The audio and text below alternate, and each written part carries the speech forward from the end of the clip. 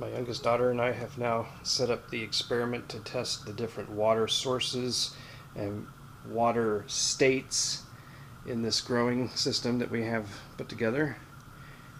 As you can see, there's 60 milliliter syringes.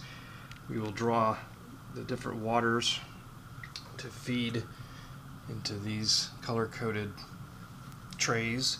These are seed starters.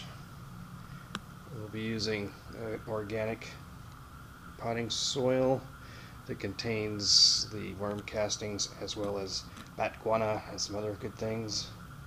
There's the mung seeds.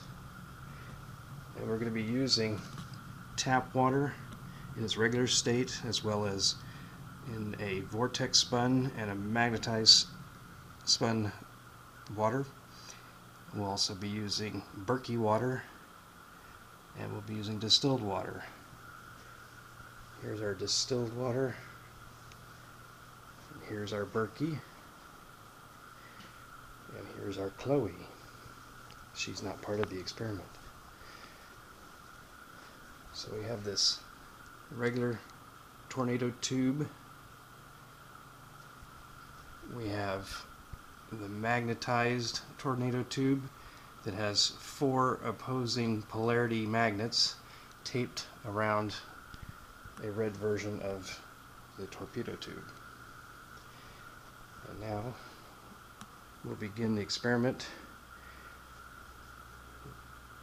and we'll report our findings. Alright, this is the tap water being magnetized and spun.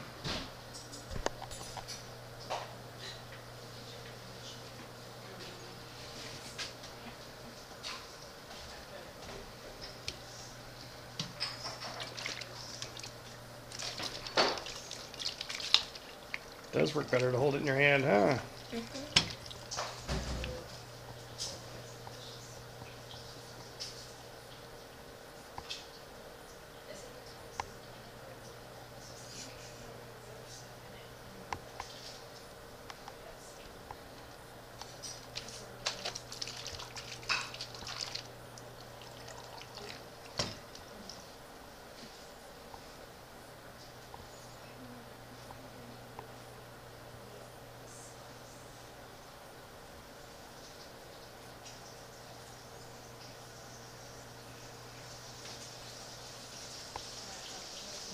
One more.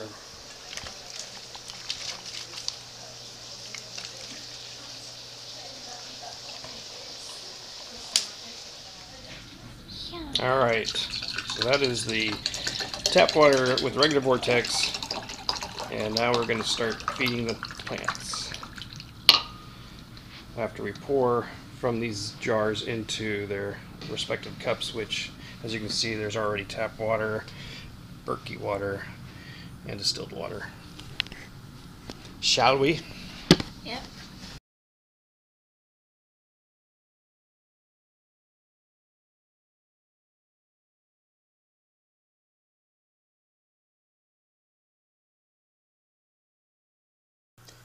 Today's February 3rd, 2017, and I'm looking at the plants after we have basically shut down the experiment and have not really watered them in a couple of days. Not that I'm trying to kill them or anything, but I am really very surprised when you look very closely at the plants that are wilted and dying. They are really the ones that were in the vortex, either the magnetized vortex or just the standard vortex. They are not thriving. The Berkey continues to be very impressive.